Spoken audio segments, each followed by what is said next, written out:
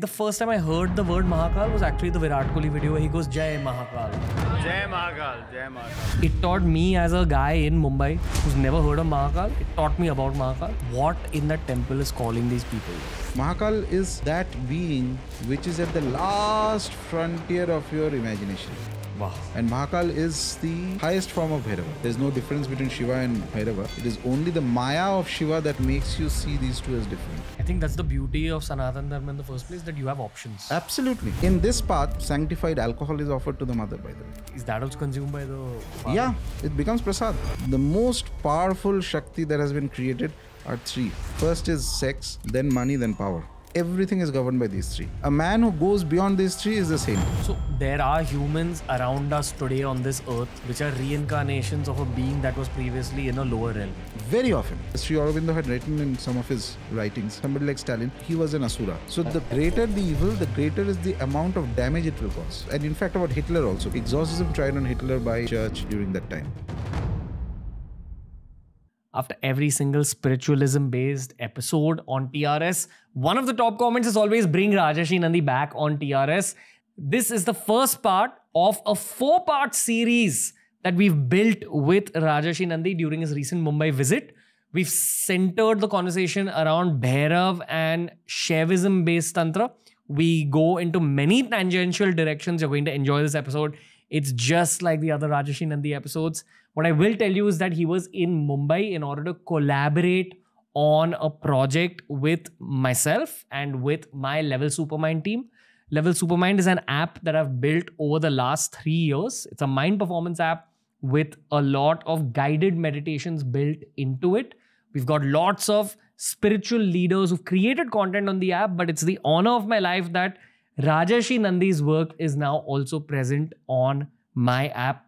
So if you want even more of him after this episode, make sure you check out Level Supermind. He's recorded multiple guided meditations related to multiple different deities that'll kind of help you begin or go deeper into your own journey towards the deities. But for now, all I'll say is that Rajarshi Nandy has finally returned on TRS.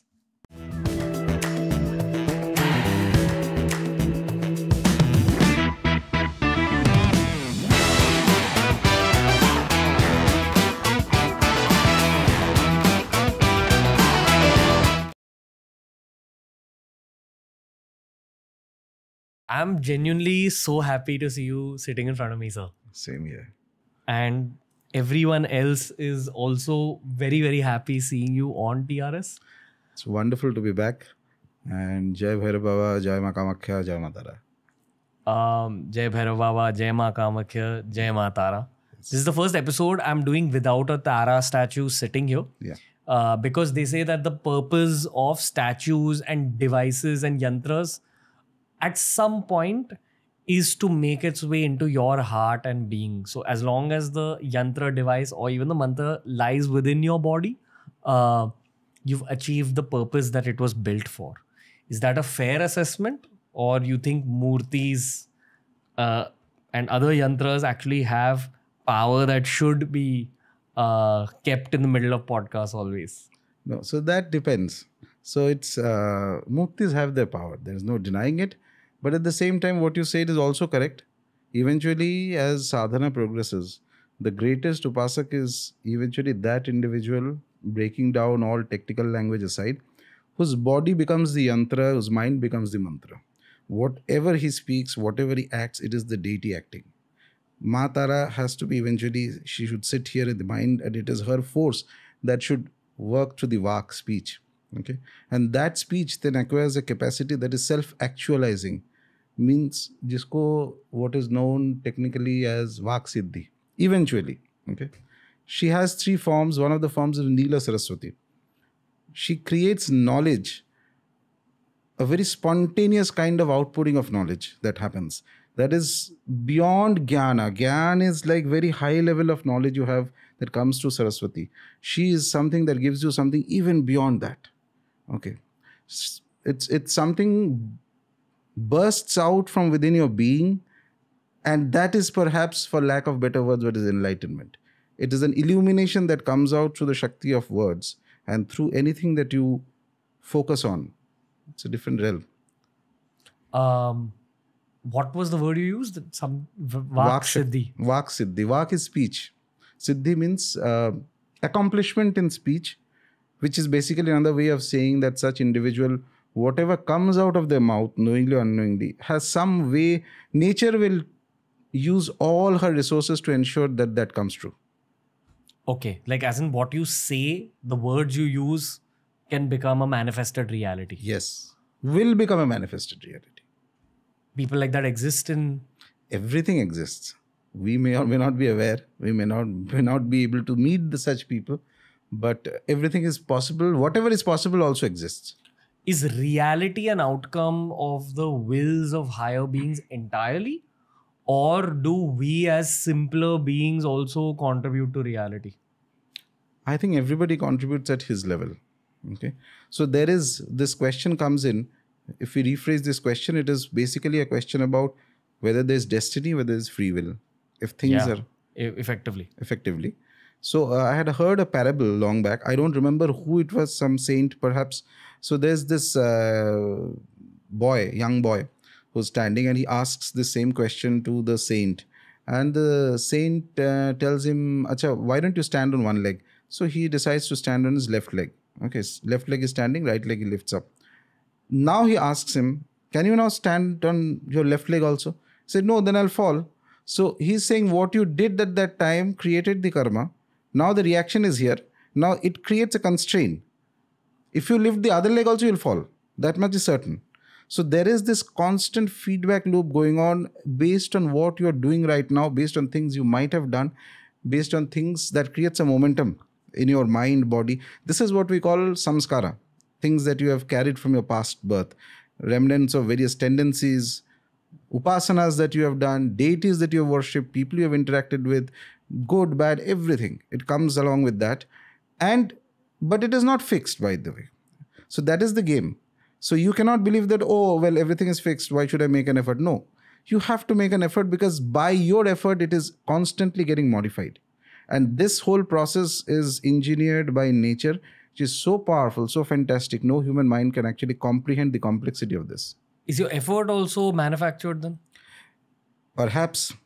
So it goes back it goes to a very deep state. See, this is where plugging in something from Jyotishas, we say something known as the Drira karmas, fixed karmas. So some aspects of your life may be fixed. For example, if you're born, you'll die. More or less, we believe that the moment of death, time of death, and the circumstances of your death, when you're going to die, who all will be present, etc. These things are fixed right at the time when you are born. Okay, so these are kind of things that cannot be changed easily. Whereas in between, what you do, where do you work, you change a company, you change a house, you have friends, you have this, that, etc. So those are more fluid circumstances that change. There is a certain degree of momentum of karma that is coming and certain activity that you are performing. These two are interacting and producing a result. Okay. I'm still trying to dive deeper into the same thought of, is everything truly pre-planned, including your own personality and including the actions you take? Because free will as a concept is not something I've fully wrapped my head around. Okay, and to explain that, I'll try using my own life because it's probably the largest justice I can serve to this thought. Right. Because that's what you know best. When I play football, there's only one way I know how to play, which is I run all around the pitch. So I'm the guy who will be everywhere, etc. Football is a showcase of character. My friends know that I'm one of the most hardworking football players. And that's usually how my work happens also. I'm not the smartest or most talented, but I'll run around a lot. And there was a long phase in my life where I was arrogant about my ability to work hard. When eventually I realized that even your abilities are probably God-given. And even the hard work you're doing is fueled because of something else. Right. Why was I not able to work hard in engineering college? I mean, there are reasons for that. But I'm talking about from a natural perspective. The moment I got out of engineering college, there was just an urge to work hard. And unless I'm able to work hard, I don't feel a sense of peace. Now, is that truly my doing? Is that free will at play? Or am I pre-programmed to be able to work hard? Free will and pre-programmed, or fate, for lack of better words, are intertwined so strongly that it is very difficult to separate these things out.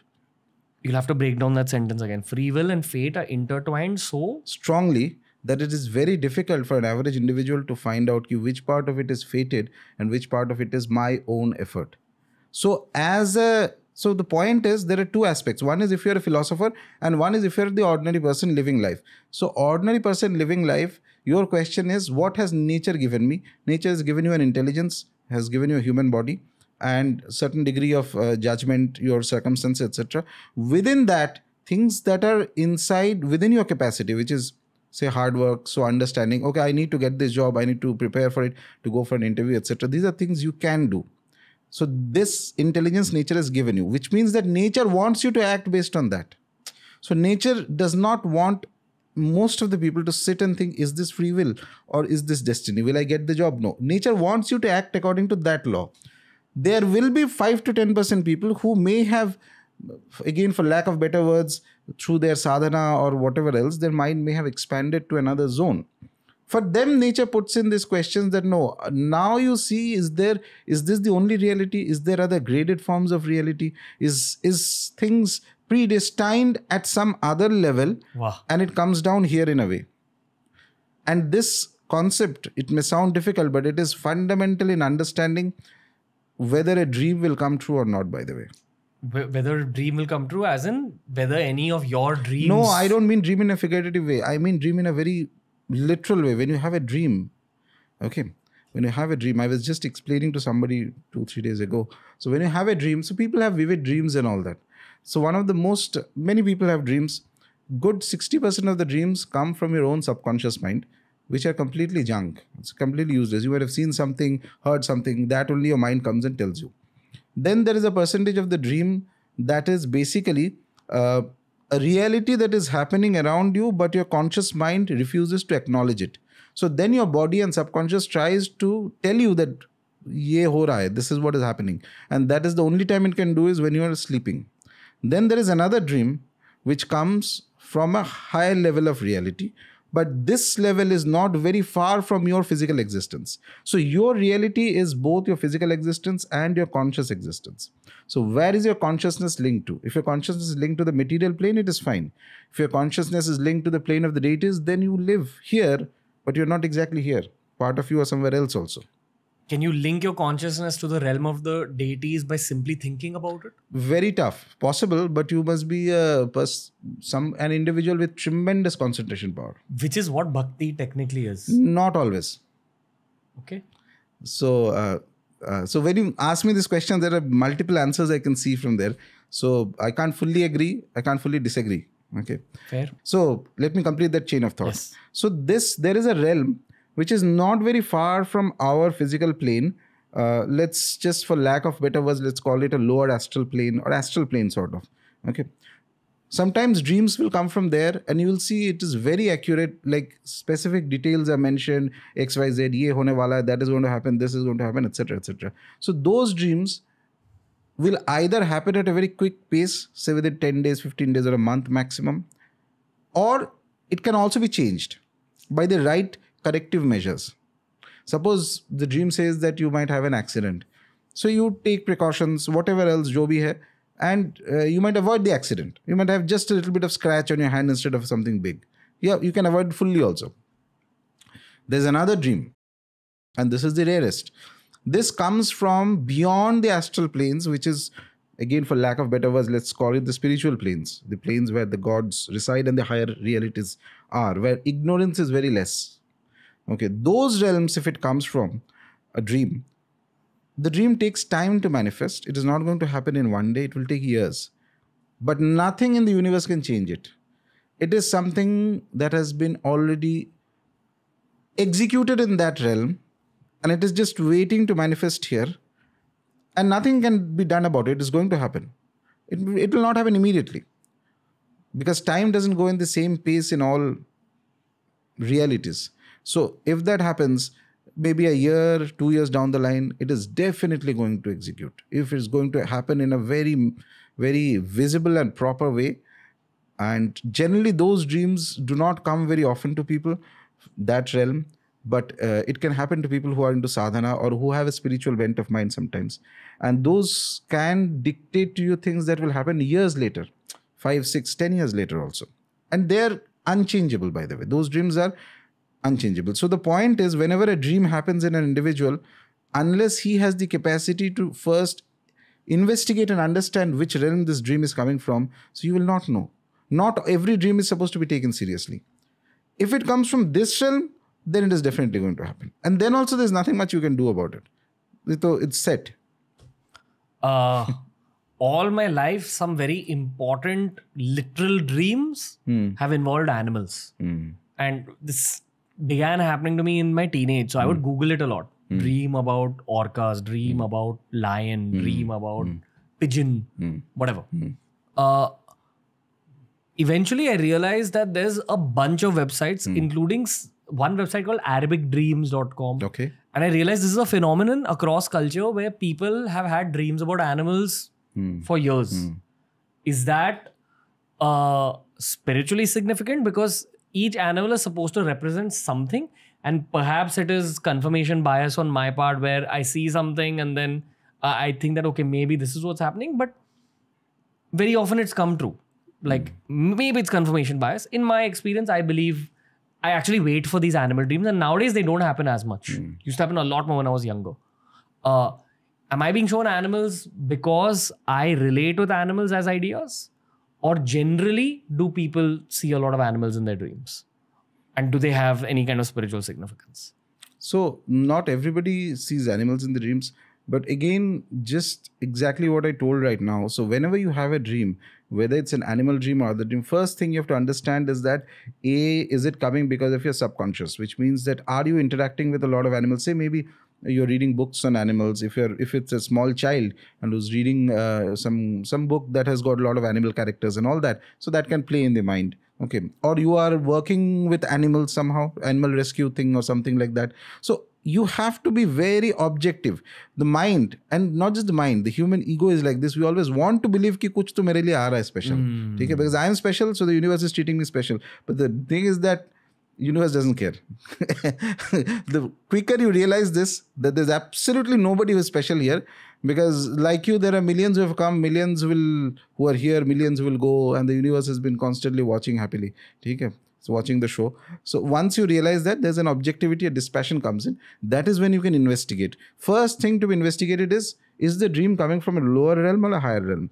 If it's a higher realm, my best guess, because I don't know without the exact dream, no two dreams are same. Even with animal dreams also, suppose if the theme is animal, two dreams will not be the same because they may not come from the same realm. It's very likely that animals are metaphorical for certain things that are happening in your life, and that is a way of your subconscious mind trying to tell you which you were consciously not acknowledging. More details than that I can't say without actually investigating of the dream or things like that. Are dreams an important part of Tantra? No, it's an important part of human beings. It is an important part of human beings. Of course. Why do you dream? You can't dismiss whatever it. nature has given you naturally, without effort you dream, right? You don't have to put in a special effort. I mean, there are ways of putting special efforts and all that. A natural course. Whatever happens in a natural way, naturally occurs in a human being. Those are tools that nature has given you. And you can use them to the best possibility that you can imagine. Okay. Great moment in the conversation to bring up sex. What is the purpose? Because the school of yoga, which I've followed as well until I met you, and you've switched me over a little bit. No, it is Bhairava Baba. He's the one who does all things. Until I met you and Bhairava Baba. Yes. Yoga often talks about restricting yourself, and I believe that there is power in that if you follow that path. It has a certain set bunch of rules, right? And if you follow those rules, yes, eventually you will go fast down that path. Yes. Which is why even schools like YSS, where I've learned all my meditation and basics of energization exercises, that has power. It did create very, very big differences in my life. But I know for a fact that the school of thought related to yoga says that restrict your mouth and restrict your end. And the person who's able to restrict their mouth, which means don't eat everything that you want, and who's able to restrict their reproductive system, actually gains power over themselves. I do believe there's power in just this thought, but that's not really what Tantra says. I don't know if I've said something wrong about the world of Tantra. Nothing wrong. I'll rephrase this. Sure. So what you are saying is correct. If you have control over what you, in fact, more than eating is one aspect, what you speak. That is another thing we completely mistake. Half the problems of the world are because of speaking, not speaking, speaking more, speaking less, in the right manner. Communication is the problem in the world. Okay. So speech and your reproductive organ, if you have a control over it, that is in classical yoga, that is very important to have a control, because you are trying through various methods, whether it is through physical yogic exercises or control of your prana, to awaken that latent power inside. Same thing, and it will push you upwards as a kind of boost to your spiritual evolution. In order to do that, whenever you are specifically indiscriminate use of these reproductive organs, indiscriminate use of sex, enhances that force inside your being, which actually kind of debilitates or hampers this process. So that is why the idea is you restrict, or you go into brahmacharya even. Okay, you completely stay away from sex. Here the catch is not just the physical thing, you have to be mentally also in that state. As in you can't even think of sex. Yeah, that is more difficult than that. Because what is going to happen in this world, the most powerful Shakti that has been created are three. First is sex, then money, then power. Everything is governed by these three. Destinies are connected to these three. A man who goes beyond these three is a saint. That is the first step towards sainthood. Sex, money and power. Yes. All three, everything, good and bad, everything. Whenever human beings revolve around these three chakras, and these three chakras are just this: sex, money and power. Okay. Power comes from here. Power will manifest as your ego or corruption or greed. I want more. Same thing happens in all the three, by the way. There's an element of greed involved. So once you enjoy it, once you enjoy power, once you enjoy sex, once you enjoy money, the next thing is that I want more of it. I want more of it. And that moment you want more, it is going to corrupt your discrimination power. And then you will make mistakes. And then you will justify the end justifies the means, which is never true. Till the time your grahas are good, you will have a good run. Then the day things change, you will fall. And that is all destinies in the world. Human life revolves around these three things. Everything. Fundamentally. But say if you are doing a Tantra practice, as is the case with so many of the listeners who are listening in, what is Tantra practice? It's practicing upon a mantra. Using a yantra. If you are abstaining, if you are keeping a sattvic diet intact, you're trying to also follow the yogic way. Will it add power to your practices? So coming back to the fundamentals of Tantra sadhana, the way I read from the text and the way I believe it works. So Tantra believes in a graded form of practice. Okay, the initial stages, which is that it believes in what is known as Dakshinachara Tantra, the right hand path, let's say, for the sake of easier understanding. So there, all these rules come into play. So you have restriction of food, what you are eating, you have restriction of physical intimacy, and baki, whatever rules are there, all are there. But you have the liberty to use all mantras, all yantras, all tantras. Okay, everything can be done, but only in the sattvic manner. This is Dakshinachara. Okay, and it's very popular in a lot of places in India. Large part of Tantra sadhana that goes under practicing Tantra, a lot of people actually do Dakshinachara Tantra. Okay. I would argue that even any Hindu in India who's doing a puja at home is actually doing Dakshinachara Tantra. So you have to understand this. So when you're doing a puja in home, you might be doing it in the Puranic method. So Tantra comes into play when those mantras and yantras come into play. Without that, there is no Tantra. Gotcha. So what's a version of a sattvic yantra? No, sattvic yantra nahi. So basically, you will need, even to practice Dakshinachara Tantra, you need to have an initiation into it. Okay, gotcha. So that is the entry criteria. Okay. So without initiation also you may worship, but that worship there are restrictions that certain mantras cannot be done, should not be done, may have a counter, effect on you. So if I'm doing my Om Bhairavaya Namah jap, which I've learned from your video, am I not initiated and am I not doing Tantra yet? Let's say this is the preliminary stages. You are doing sadhana that is akin to Tantra sadhana. But that is not fully Tantra sadhana. Full Tantra sadhana requires an initiation and a proper one. So here, for the sake of clarity to the listeners, when I say initiation, I don't mean upadesham. So there are two things. One is upadesham is an advice. So I tell you chant Om Bhairavaya Namah, or I tell anybody, that is an upadesham. Okay. Now for initiation is a puja that the guru will do, who's qualified to do, on a disciple. And the aim of the puja is basically so that that specific individual from that point onwards will worship Devi, mostly Devi mantras, Mahavidya mantras and all that, without, there should be no obstacles in his path.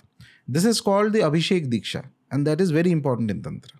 There should be no obstacles in his path. Yes. Means that you are starting off in the journey of sadhana. Say, suppose you want to do Mahakali sadhana. So it's simple. Or Matara sadhana.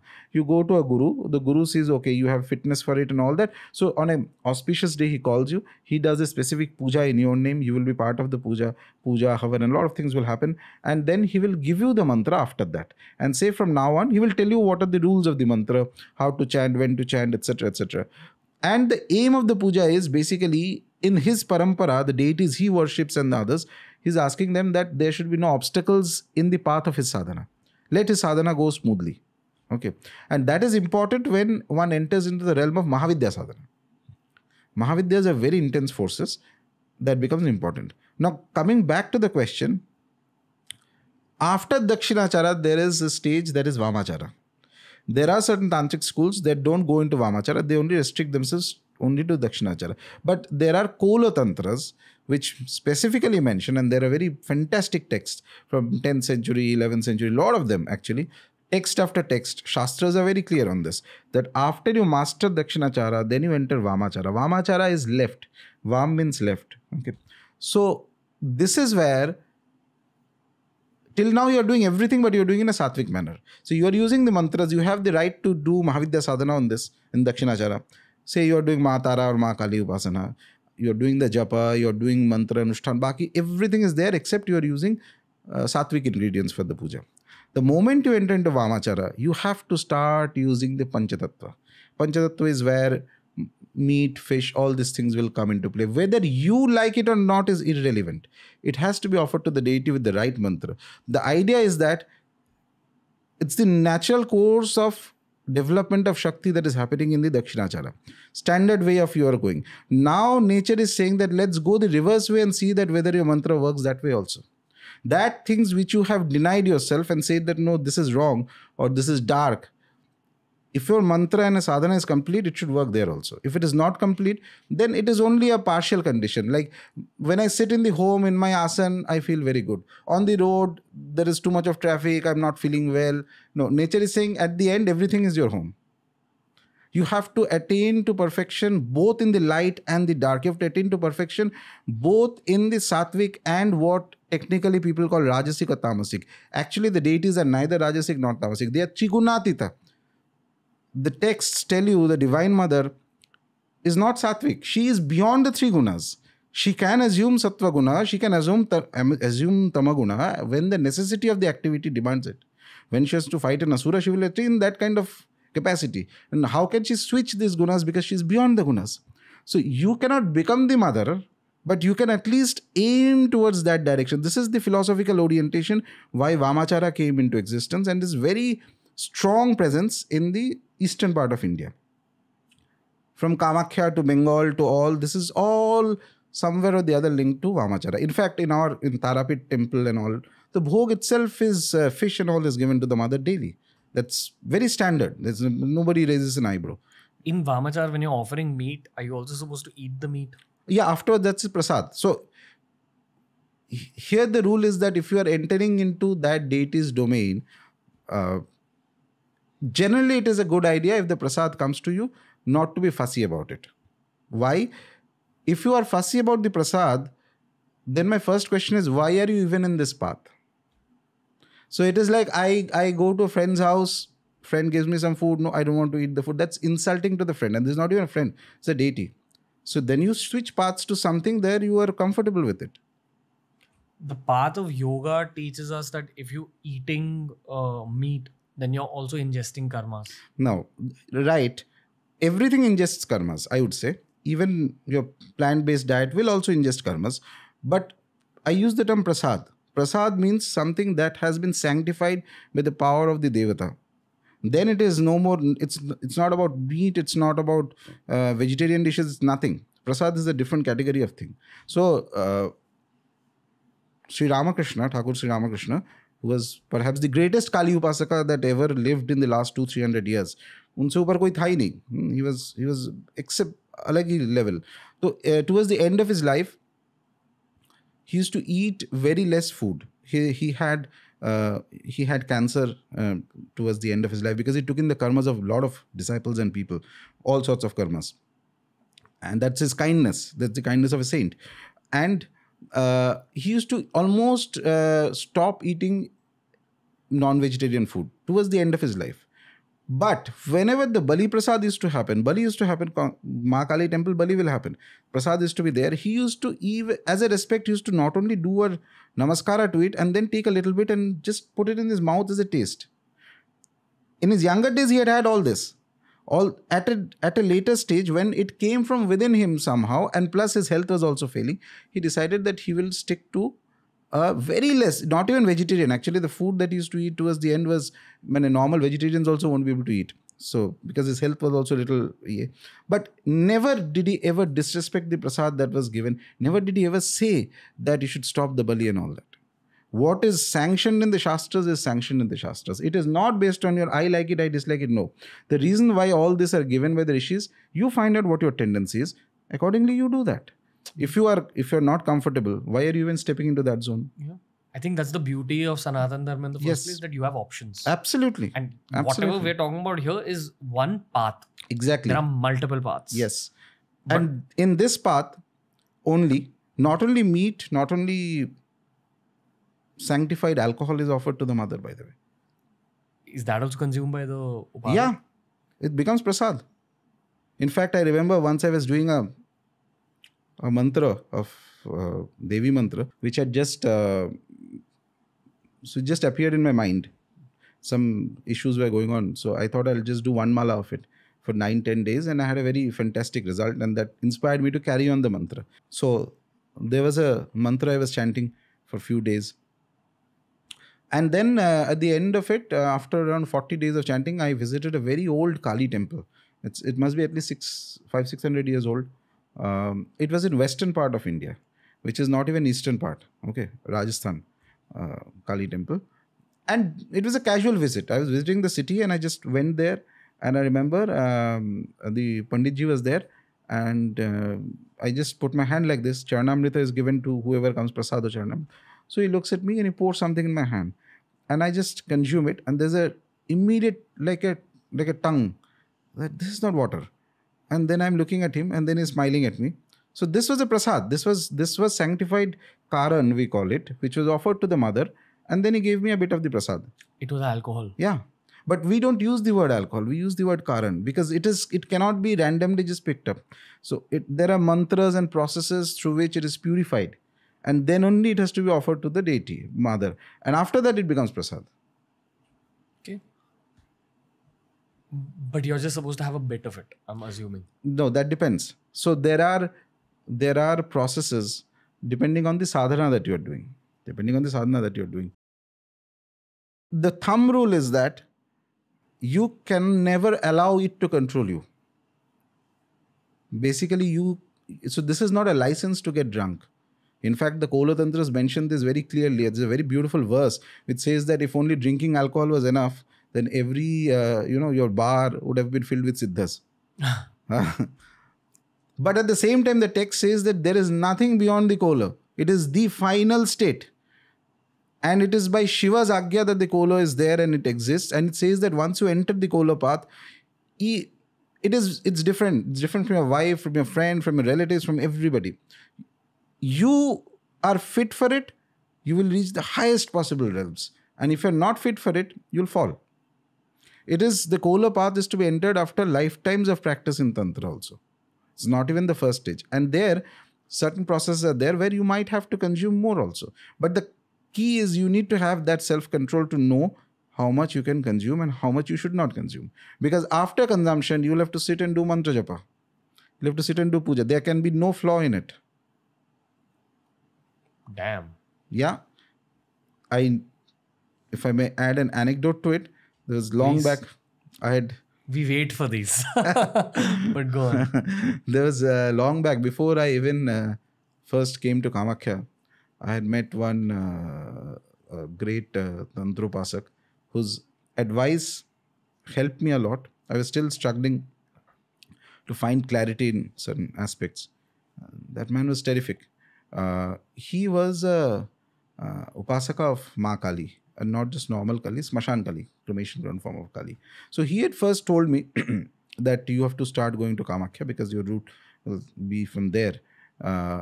So he once described to me an incident. He used to sit, once in a while, he used to sit in sadhana. So it's like this. He will have a sanctified bottle of Karan and he makes offerings to the mother with it. And then he consumes that. And then he does mantra japa. And then again another one. Then again another. After some time. And the funny part is that when he used to do that, normally what I've seen in the average course, when people consume alcohol, they start behaving in all sorts of manners which they end up regretting next day. This gentleman, the more he used to take, the more serious he'll become. He's not laughing around, he's not joking, nothing. It's like deeper and deeper into meditation is going. Deeper and deeper. And after some time, the aura of that place would change such that you'll feel scared to even utter a word. He will not speak with you after that because his mind is going to the deity. There is a Shakti inside that thing, what we call alcohol. It is through mantras, he's using that Shakti as a boost to take his mind to the realm of where the deity is. But because it is very powerful, it has its negative aspects also, which is why in the traditional formal religion, it is kind of something that is, if we go by the laws of Manusmriti and all that, or the other Dharma Shastras, they allow you to eat meat. But so far as this is concerned, it's strict banned. You just can't have this. But Tantra says, no, we change this through the mantras. We purify it. We offer it to the deity. And even today, whether it's Tarapet, whether it's Kamakhya, she is offered this. And after that, you take it as a prasad. We had another upasak on the Hindi podcast. His name was Parakom, and he gave us 2 incredible episodes. Okay. And I'm going to relay a couple of the things he mentioned. Of course, I'm going to relay a bit of it. Even those were anecdotes which were very elaborate.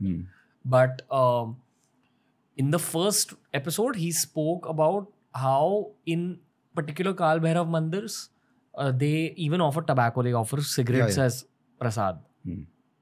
Yes. You've experienced this? Yes. Same logic as what we spoke about with the liquor? Little different. So what has happened is, over centuries, the upasana of Kal Bhairav has reduced in India.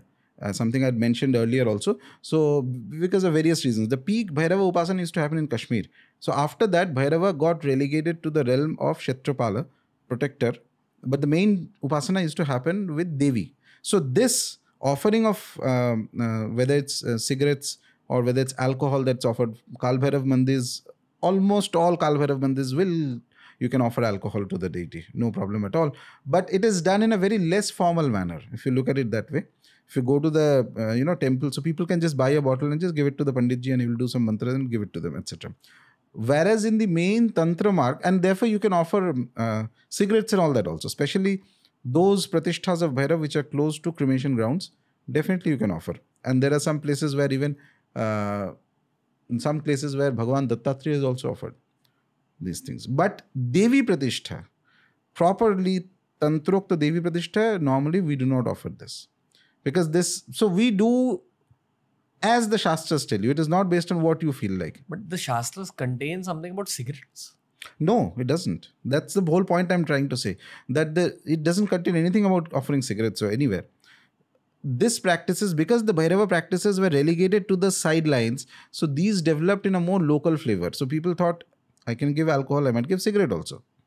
So that way. And Baba is kind. He accepts it. I'm not even saying that he's not accepting it.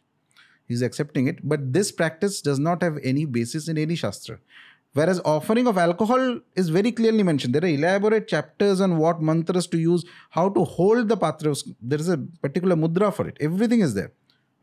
So because Bhairava practices kind of remained on the sidelines, or even in the tantric field, and I mean this is like after 13th, 12th century when Kashmir fell, that was the peak Bhairava. So their Bhairava practices were based on shastras they had, Kashmiri Shiva shastras and all that. After that, across India, Bhairava practice was mostly confined to whether it's Kapalikas, Aghoris, or Tantra upasaks who take Bhairava as the Kshetrapala. So they're not particularly worshipping Bhairava, they're worshipping the mother. Bhairava is a protector of that area. So it's one of the Anga Devatas, Parivar Devatas, or even as a consort also, not that intensity of focus was on Bhairava. So what happened is some practices developed which is perhaps not approved by the texts.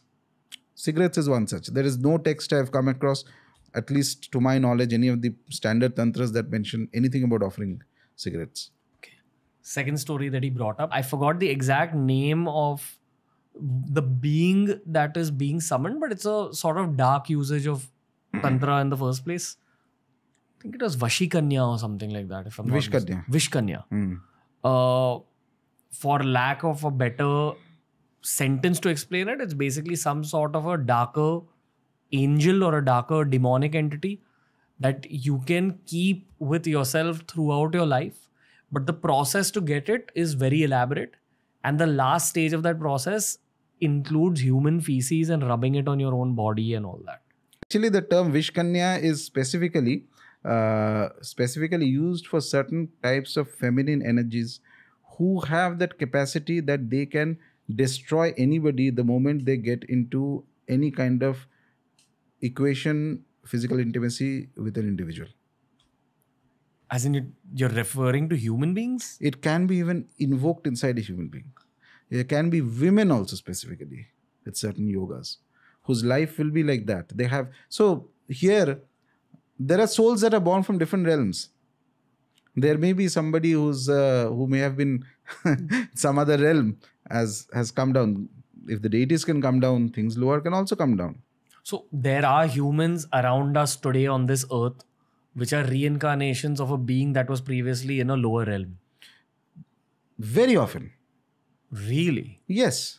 Because this is the realm, this plane of ours is where things happen very fast.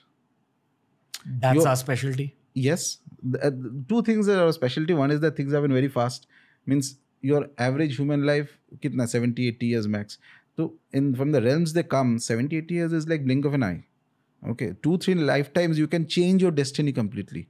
Mane tum fakir se raja ban sakte ho if you have the determination for it. 2 to 3 lifetimes is nothing from where they come. From their realms it's like 600, 700 years you do nothing, chupchap baithe raho. Which is in our terms is like what 7-8 lifetimes is gone. Right. So they like to come here, but nature is very smart. The maximum amount of Maya is also here. The maximum amount of deluding your mind, the force that can cause delusion to your mind and take you away from reality is also in this plane. Taking away from reality through materialism? No, reality means when I speak of reality, I mean the spiritual reality. Yeah. So it's like saying that people think after our death, we go to the realm of dreams, but in truth, we are in the realm of dreams and we go to reality. Maybe. That's one very poetic way of putting it. Why, thank you, sir. No, but let's rewind back. Yes. So when you're saying Maya is all around us, Maya includes everything, including the taste of the pizza you eat, the sex you have, the money you earn, the fame you earn on Instagram, all that is Maya. It's a material falsehood. No. So here I differ with you. So there are certain philosophies that believe that Maya is to be rejected. It's a falsehood. Tantra doesn't say Maya is falsehood. It says it is the body of the mother. She has created this. Jo cheez ko tum Maya bol rahe ho, that is also her. That is a manifestation of her, but in a constricted manifestation. Your job is to see through that, see the larger manifestation of her. So it is not real. Your pizza that you're having is not real. You have to work through this realm. This realm, if you start with that idea that nahi, sab bekar hai, then it will go nowhere. You have to first appreciate what is happening around you. Tantra starts that way. You don't have to, reject what nature has given you. So your natural tendency is to eat. Okay.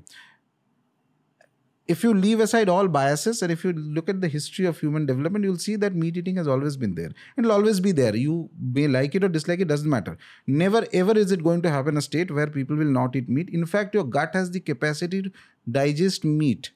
Okay, naturally it has happened. You did not create it. One individual did not create it. Natural tendency for sex, certain amount. I'm not saying excessive, or I'm not talking about perversions. I'm talking about a normal healthy tendency, to the extent that we have dharma, artha, kama, moksha. Kama is desire. Desire is actually considered as a very good thing within limits. Okay, it makes your life happy. Why should you not be happy? Why should always you have to be grumpy about it? Ki sab chhod ke mujhe bhagna hai? No. So Tantra says all these things that has been given to you, that which is deluding you, let us now find a way that inside it, what is the germ of happiness, germ of spirituality inside it. I will use these very things that are supposed to make a person fall to help myself ascend upwards. I am not going to reject it. Ki nahi mujhe ye nahi karna, mujhe nahi jana. No. But yes, to do that, you have to have discipline. Certain amount of disciplined way. So when coming back to the question that you had asked, even when sex is to be used, it is to be used in a very disciplined way. It is not indiscriminate. Which You're talking about Tantra. Tantra. Okay. Outside Tantra, I'm not interested. In Tantra, this is used in a very disciplined and specific manner. It is not something that is random. So we do not reject Maya.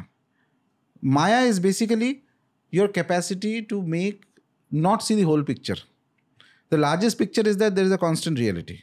The smaller picture is that we are sitting and having a discussion. And this, that, whatever else you are going on, smaller picture. Okay. Now, the idea is you see the smaller picture, but you don't run away from it.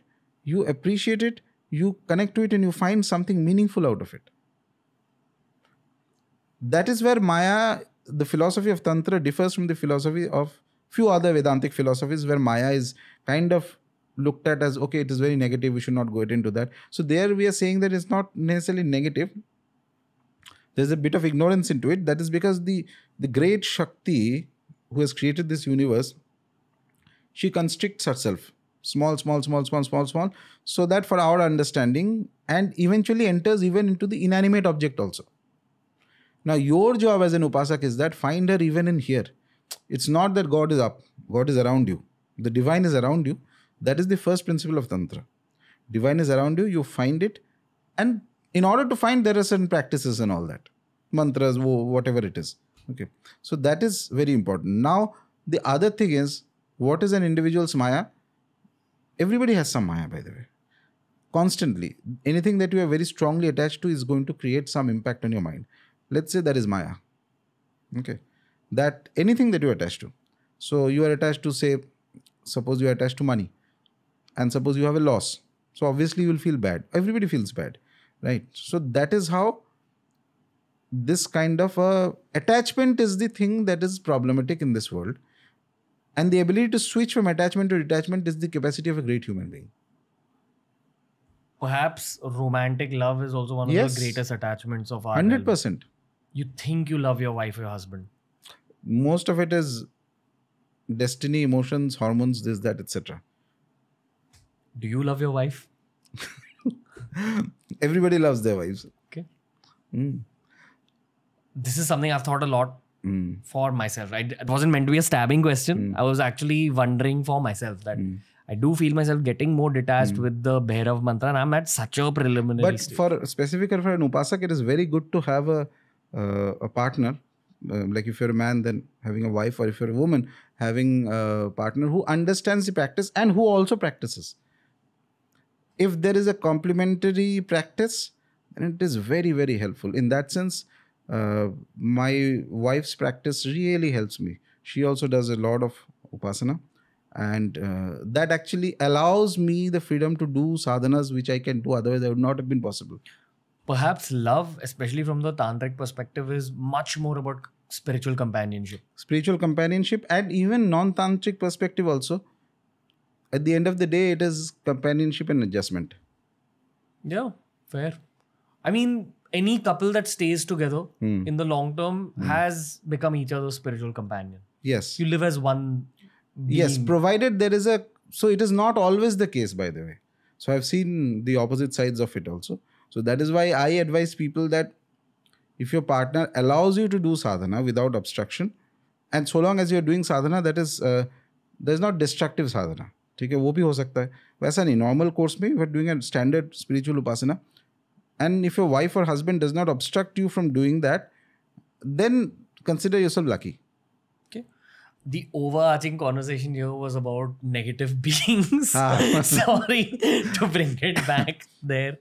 That's not something I know that you enjoy. No, I mean, I know that you don't enjoy talking about it, but I think my question is much more about reincarnation of negative beings to understand our reality better.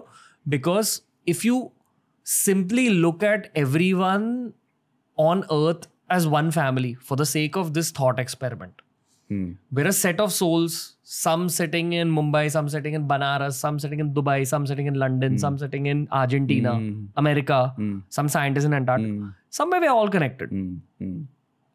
Are we all put into this reality to get out and go to the next one and live our own random material lives and eventually find something spiritual over the course of many, many lifetimes? Is that the reason all of us are here? Because that's something I've thought a lot about. But when we're talking about this Visha Kanya and these negative beings that also are within our reality, perhaps in a human body for one lifetime. No, they could be for more lifetimes also. Really? And the tendencies manifest? Yes, of course. As what? Evil? Evil. Evil will do evil. Like murderers, criminals. I sometimes feel that a lot of the serial killer types are possibly some kind of negative beings who have been either incarnated or, which is easier for them to do, which is influenced by them. It's very easy for them to influence human beings. Very easy. Specifically, some people who vibrate to those things, which means that there is a craving for three things: money, sex, and power. Any of the three deep cravings are there, and they have the capacity to very easily read those cravings in a human being. So accordingly, they will, give you that reward and think you do this, you do that, etc. Eventually, they will lead to disaster. Which is this whole Illuminati conversation. Possible. As in the conspiracy There's of a theory, the Illuminati. That many are governed by demonic entities. Like Right. I have a lot of Catholic friends who talk a lot about this, how there's probably a lot of powerful people in the world who are governed by demonic entities. We are giving the Sanatani Tantric version of the same story. Here. No, yeah, I do believe that perhaps this is true to some degree, though I don't say that I have any direct knowledge of it, but it makes sense if you think about it properly, and if you see the kind of evil and good that is there. So the world is like a small playing ground where the most supreme power, which is Adi Mahashakti, she allows everybody to come in and have your fun. You fight it out. See who wins. When balance tips very badly, then there is an avataran. There's a great force, there's a great being whom we worship as Lord Vishnu. He comes down to set the balance again. I'm so excited and yet at the same time not surprised that you got the exact question I was asking without me asking this question. Like when you use the word playground, that's exactly what Yes. I was visualizing in my head. Yes. My question to you is, what is this playground that we call the earth? So this is a playground to determine what you want to become. Free will again. You have been given a free will. So you want to do evil, you can carry on. And there will be consequences to it. So there is no free anything here. So there's a playground and there is the law of karma. There's karmic repercussions of it. You want to... there are a lot of people who are not evil, who don't want spirituality also. They may be interested that I want a bit more money and more power and more fame, which is okay. They're trying for that. The moment you take shortcuts and things like that, the various types of shortcuts, then you allow evil to enter into your mind space, your life. And shortcuts means it could be general shortcut, like say you bribe somebody, it's small level shortcut, okay. This thing only, you take a very large shortcut. You say that, no, I will actually start worshipping some of these negative entities, negative forces. And it's there across the world, by the way. Every religion has it everywhere in the world. Some of these things in return for quick gains. The moment quick gains come in, they start and that entity has its own agenda, by the way. It's not going to give you anything for free. Nothing in the world that is worth useful and generally genuine comes for free and comes quickly. Beware of anything that comes quickly, especially spirituality. If it comes very quickly, then beware whether there is any shortcuts or something like that. Kuch to garbar kahin pe ho raha hai, aisa. It has its time. What's an example of a very quick spiritual gift? Very quick initiation, perhaps. No, initiation is fine. Initiation by itself doesn't. These days, getting an initiation is just very easiest thing. Okay, if you have some contacts, some people you know, some money, easily you can get initiation. And I've seen hundreds of people initiated into Tantra. Uske baad kuch nahi hua. Okay, they were duffers before. They've remained spiritually duffers even after that, because there is something more that anything that becomes very easy also loses its value. That has happened in all fields, including Tantra, unfortunately. So there are evil entities. Some people take that corruption to another level where they actually start striking some kind of a so it sounds transactional, but it is a transaction actually. But it's more like you invoke those entities for quick gain, quick fame, quick money, quick power, whatever it is. And that entities can help you if you follow their method of worship. And in return, they will also take their pound of flesh. We had done that one episode, the infamous one on Rakshasas, Asuras, Bhoot. It was done for a couple of reasons. One, that whole phase of my YouTubing journey was about the occult, and I genuinely had curiosity to explore it. But the second reason is, at that point, I felt that that's how you can attract a YouTube audience to come and listen to what the truth about Tantra truly is. I thought it's a great marketing ploy. When you're talking about these entities right now, are they also amongst that same... Yeah, they fall in that same scale. That set we spoke about. They belong to that school only. Maybe the class is different. Somebody in class 5, somebody in class 10, वैसे type का. Okay. So it's the same within that realm. So these things, the last that you described, those are very dirty kind of practices where you have to use your own feces and all that. It's there. Specifically, specific types of beings which are very negative, which are called pishachas and all that. Those who worship them, they use those things. So even this Visha Kanya would come in that same scale? Somewhere there in that. Got it. For those of you who've not seen that particular episode, it's a very scary episode. I do not recommend that you watch it if these kind of conversations trouble you. And for those of you who want to go watch it after this particular episode. It is equally exciting as well. It's scarier than a horror movie. We'll link it down below. You're my 9th conversation of this week. Right. So it doesn't feel like a regular podcast because I'm just talking to you and I ask you my doubts anyway. But it does require a slightly heightened level of focus. Right. I don't know if you feel a heightened level of focus when you're doing these. So in general, when these conversations come, there has to be the energy. If it has to impact an individual. So what is it that impacts? It's not the words that impact. People think that for any speaker, it's the importance of the words, the specific. No. Behind the word, there's an energy that goes out from the speaker. And it is that energy, the quality of the energy that will determine if there is going to be any impact or not, or what kind of impact. Yeah. I want to actually talk a little bit about the project you and me are also working on. Yeah. In a very brief way, we won't even break it down too much. But you've recorded meditations for Level Supermind. Right. And we were just talking about how outside, when we are recording meditations, you do put your spiritual force into it. Yes. I would argue that it is almost slightly physically draining while you're recording it. I don't know if you had the same experience. Slightly, yes. Because you're kind of leaving it for a permanent purpose that it should heal people 30 years from now also. So for that 15-20 minutes that you're recording the meditation, you're really putting your life force in. 2 questions. One, did you feel that bit of power exchange? And the second is, when we talk about using spiritual force to create something artistic, where is it originating from? Yourself? Or is it passing through you and then the passing through is the tiring phenomenon? So initially, I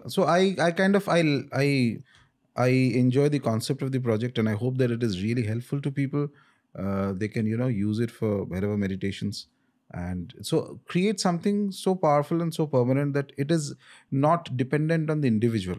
So the energy has to go on, and it will benefit it. There will be people who are coming later, they'll use it, they may have great experiences, they may reach a stage much higher than you and I can ever reach. Anything is possible, right? So all that way is very good, yes. But whenever I don't know about other people, when I am having a conversation or trying to this kind of conversations, spiritual conversations, so there is always a bit of an energy drain that happens. That has to be somewhere, it has to take in from some source that is there, which is okay. Then again, that's why my practices replenish that energy every day when I sit. Yeah, the listener perspective for Rajarshi Nandy is that you're a very gripping speaker. Now, Okay. if we truly reverse engineer that phrase, that why is this human being a gripping speaker? I think you use the right words at the right time, and you use the right amount of silence at the right time. And that actually helps people listen in more closely. I'm also trying to develop that with age. But then with someone like you who's so connected to their deity, I'd argue that the deity is governing your speech. To an extent, yes. There is something. So, like yesterday, I was talking. If you ask me to speak on Bhairava for 5 minutes, say, right now, I can tell you some things. 1 hour later, you ask me, I can tell you that, but it will never be exact repetition of the same because it's not scripted. As I keep speaking, there are things that pop in the head, and it's very difficult to explain. These things happen in the blink of an eye, faster than the blink of an eye.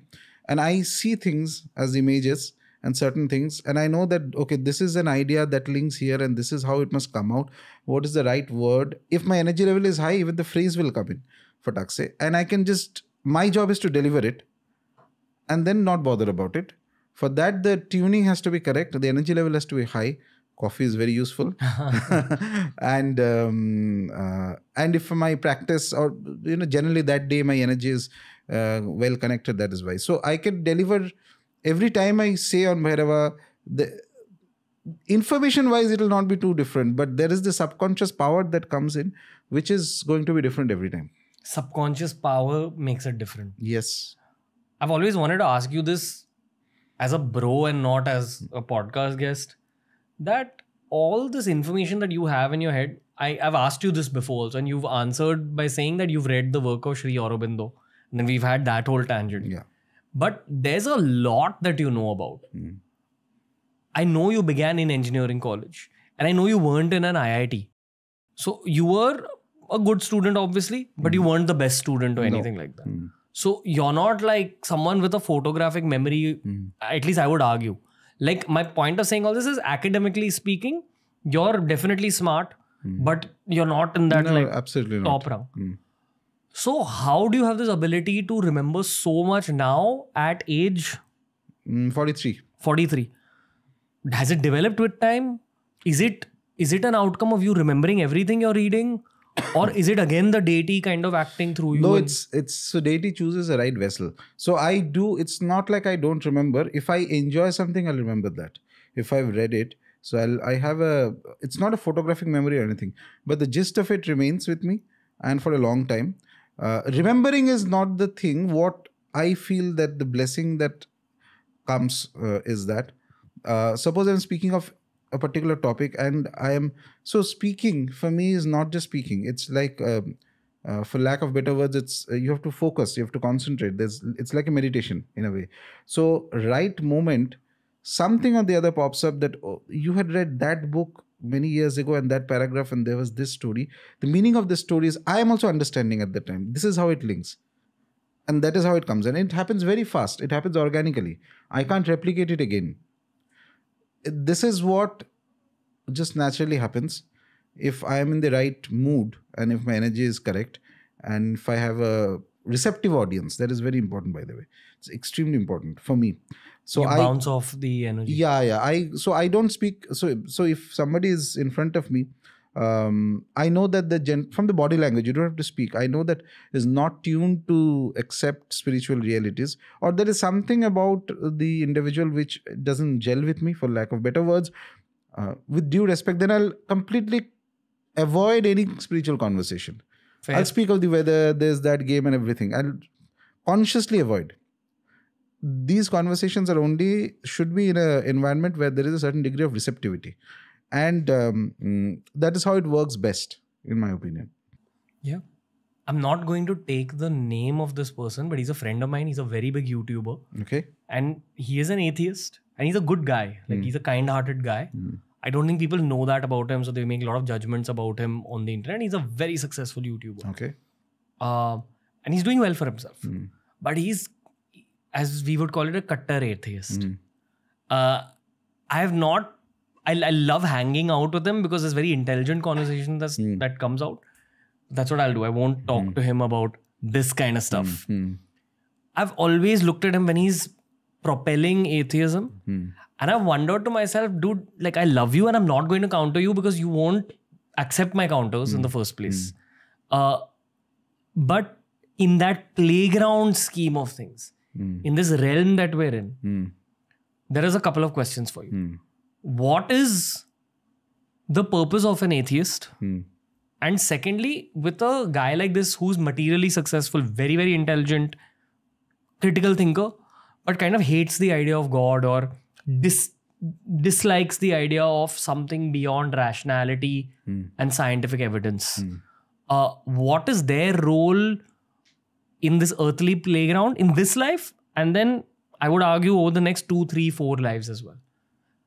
The only personal anecdote I have here is I have another friend who's been an atheist all his life. And he's gone through some tough times. And finally he's reached a point now where he goes like, you know what, bro? I don't believe in God, but I definitely believe in the universe. And it's the first time hearing him say this since age 13 and we're 30 years old. So in 17 years for the first time, he's spoken about something metaphysical. And I'm like, cool, that's progress at least. So back to those first 2 questions. What about the average atheist? What about materially successful atheists? So the first point is that when I say the word playground, it's a playground of possibilities. Every possibility that you can imagine, every possibility that can happen, okay, good and bad regardless, everything, all shades of all colors have been allowed to have a free run. So which means that the atheist is also important in this scheme of things. Whatever little percentage it is there. Because you know what is faith only when you understand, when you see atheism also.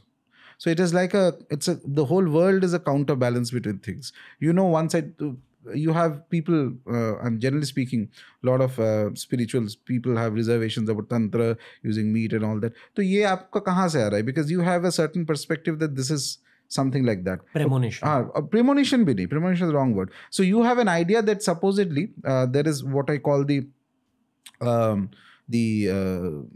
sattvic ego. Okay. I am very high and all that. So, but that comes with perspective of something, right? I don't agree with that, and I completely find it funny. But regardless, my point is that this whole world is a constant comparison.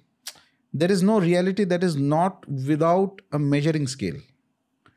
This is what is duality.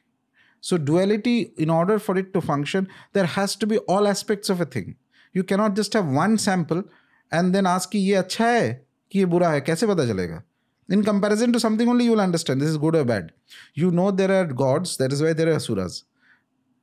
And there are believers and then there are non-believers, atheists. So from my philosophical point of view, everybody is there, everything is there in this world. Everything, all the darkest shades to the purest shades, everything. Great Siddha Purushas are there. Tremendously evil entities incarnated in human beings that are also there. Everything is there simultaneously. It's happening. It's like a playground and a battleground. Okay. How would you quantify tremendously evil? Say Stalin. So how many people did he kill? Okay. I don't even know the numbers. Say, or the Nazis, or tremendously evil. Right. Inflicting pain within this realm. Pain, horror at a mass scale. Not for one or two individuals. So the greater the evil, the greater is the amount of damage it will cause. That's wow. I didn't expect you to answer that question. Like when that question left me, I was like, I wonder how Sir will answer this. But the amount of damage at the end of the day, like I was explaining, it's only your actions that matter. what you feel inside, मैं बहुत संत आदमी हूँ, I am very bad, I am depressed, I am happy. Nobody cares. The world doesn't care. What are you doing? What is your activity? Based on your activity, you will be judged.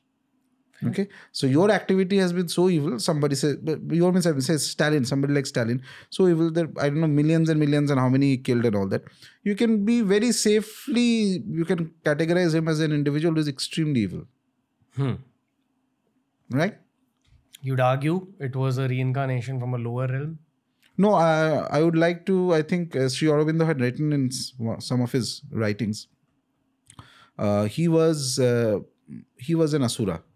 Stalin. He was an Asura. Sri Aurobindo has categorically written this. Yes, I don't exactly remember which text was it right now because I read it long back, but he was quite clear about this. And in fact, about Hitler also, by the way.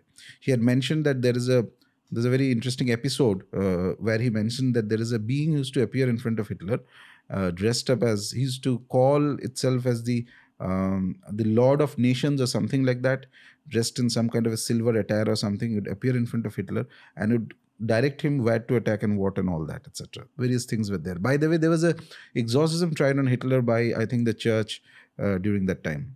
Really? Okay. So all these things are there. Atheists can disbelieve, that's okay. But so from the believer's point of view, it is the activity of the individual which will determine. And the greater is the evil, greater is the stamp it will leave. So remember this thing, that the depth and the strength of the evil is understood equally. Depth and the strength of the good is understood by the impact you leave. It is the activity that finally determines. So one individual, if there is suppose there is a spirit, okay, trapped somewhere in a house or something, causing trouble to one individual, maybe possessing. It's bad situation, but it is not an evil of that caliber. That caliber evil is not interested in one or two individuals. It is interested in doing such an activity that will cause a lot of damage. Creating a dent in humanity. Sort of. That's what their primary aim is. But karma always works even for them. Even they it have works karma. for everybody. And they're not aware, like these entities which create evil at a mass scale. No, their purpose is to create evil. They do not function by the laws of human morality. Human morality is only for humans. It's neither for the gods, not for them, by the way. Even gods don't function based on human morality. It's our system that we have created to keep things under balance. Otherwise, these three things, lust, power and money, will corrupt. Humans do not have the capacity to handle these powers infinitely. It will completely corrupt. Self-inflicted injury will come. In order to regularize things, make it more sane, make it more livable. That is why the idea of morality and ethics came into play. I'm wondering that this Sri Aurobindo reference that you gave about Stalin and Hitler, did he talk more about history? I exactly don't remember. Was it Stalin or Lenin? Either of these. No. One individual he mentioned that he was a... Lenin was not entirely evil. I don't think he has a very evil... Either way. So my point is that there are people who have caused tremendous amount of damage, huge amount of mass scale deaths and all that. Okay. And brutal deaths, cruel deaths. So that is also the other aspect of these beings, is they love cruelty. So the dharmic way of killing something is that you do it with the least amount of cruelty. You kill because eventually at the end of the day there will be wars. Lord Krishna fought wars, Lord Rama fought wars, but war that is justified, war when everything else has failed, and which does not necessarily involve cruelty, unnecessary cruelty. War is a great point to kind of begin a tangent from this playground base level. I've always thought to myself about why wars happen in the first place. Because it's an explosion of suffering. Why are the gods, why are the deities looking down at this and almost allowing it to happen? No. Again, it's human free will. Yes. So, so they are not allowing or disallowing. They don't think like that. Allowing, disallowing. War will always be there whenever there is friction in your heart. That is the beginning of war. As simple as that. Now you get collectively together and then you fight, or you just sit together, sit in a chair and be grumpy ki my boss is doing like that and that guy. The war has already started. So it is a human tendency. Very small anecdote, but I believe it said about, I don't remember which Mughal ruler, but there was one particular Mughal ruler that tried invading the northeast and he couldn't conquer the Ahom dynasty in Assam. Yes. And there's a story about how Yes. during that battle, there was some kind of tantra used by the Ahom kings. Yes. I'd seen a YouTube video about this, I think. Have you heard of this? Yes, this is a very famous incident. In fact, in the history of the Assam that is written formally in texts and all that, so they mention that, and it was originally mentioned by the Muslim chroniclers themselves. Okay, so in one of the attacks that was done on the Kamrup kingdom there, it's said the Muslim chroniclers believe that what happened is overnight the attack happened, and the next day they found that the horses were there and the men were not there. It's like 100,000 people vanished or something like that. It created such a fear psychosis for a long time. Aurangzeb could not even gather an army to attack, because they used to say that how will you fight something that you cannot see? Okay, to attack the So yes, definitely there was. So the whole point, one of the things in Tantra Shastra, there are these prayogas that are mentioned. All texts of Tantras will mention application of the power. If you have power, how do you know that you are powerful if you don't apply it? Just claiming that I am powerful is useless. You have to show to the world. As I said, it's the world who will judge. Your statements are meaningless. So in Tantra Tantra understands this principle. So every text of Tantra, and I'm not talking the wo 2 rupiya wala market mein milne wala, actual authentic scriptures of Tantra of any deity will always mention the prayogas at the end. What prayogas can be done. The reason is discrimination is yours, ethics is yours, but suppose you need to apply it. Suppose your community is in threat, your country is in threat, your life is in threat, then you are at free will. Nature allows you that liberty to use those vidyas to protect yourself so far as possible. What do you think was used in that particular battle? I don't know, but I can assume that during those eras, places like Kamakhya, specifically Kamakhya, was far more intense. Now the people are gathering and all that, so a lot of people come. Even texts which are, say, 100 years old on Kamakhya, descriptions of pilgrims and all that. So there is to be this fear, and they would say that, if you go up the hill, make sure you come down before nightfall. Don't stay there too long, because there are various mysterious powers there. These places now are becoming more common. That a lot of people go there. It's not easy to explain to them what this is, but remember that for centuries there is to be a certain degree of reverence, also fear, with respect to the Kamakhya Pitha and the Nilachal Parvat, the mountain that is there on which Ma Kamakhya's temple is situated. And there are so many stories related to this. There are she's beautiful, she's playful, at the same time she can be very angry also. She's a different type of a deity. So all these things are there. So point is, when do you use what is up to your discrimination. Tantra is the method of accelerating an activity to the point where you attain perfection. Accelerating an activity to the point where you attain perfection. Yes. And that could be anything. You want to slap somebody, slap him so well that, that he doesn't come back to you again. I don't remember who it was, but there was some spiritual person on the show where I'd questioned about my future. And that person said that, don't worry, the upasana you're doing is creating so much power that anything you put it towards will be all right. Same logic as what you're saying, that you're generating spiritual power through some practice and then you can channelize it into any action. Yes. Correct. And my point is, this is a specificity of Tantra, by the way. So other paths do not delve into prayogas. So their idea is that you are only spiritual, you do the spiritual activities and you transcend to the higher realms. Tantra, see, to make it very simple, the other spiritual paths consider certain qualities as very divine. Say love is divine, peace is divine, tranquility is divine, detachment is divine. All these things are divine, right? It's very nice. Tantra says all these are divine. Additionally, power is also divine. Ooh. Power, the source of all power is Mahashakti. She is the one who governs the power. She is the divine, governs all power. She is personified as Devi. So now when power comes into the equation, so your idea is that through sadhana you acquire If you're a right-minded upasaka, if you're an upasaka, so you're not one of those, Baba types sitting and doing Jharphuk wala. If you're an upasaka, your aim is to reach the highest power. And there is, if you have an allergy to the word power, then Tantra Sadhana is not for you in the first place at all. You must be brave enough for that. You must understand that, no, you have to take that power. Without power, your movement upwards will not happen. As simple as that. Movement upwards is again another great point I wanted to bring forth. We spoke about this world around us as a playground. So now there are children playing the playground, which is all of us. Atheists, murderers, everybody, warlords, saints, good people, podcasters. Everyone's in this fishbowl, business people, whatever. Some people just want to stay in the material plane, and I guess that's okay if you don't put judgment upon those people. Some people suddenly spiritually awaken. That's all the people who are listening into this conversation, who at least question the nature of reality, usually since their childhoods.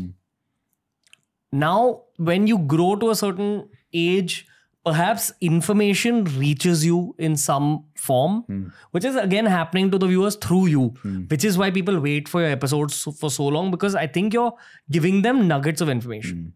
Now, let's visualize this as Rajarshi Nandy being one of the children in that playground.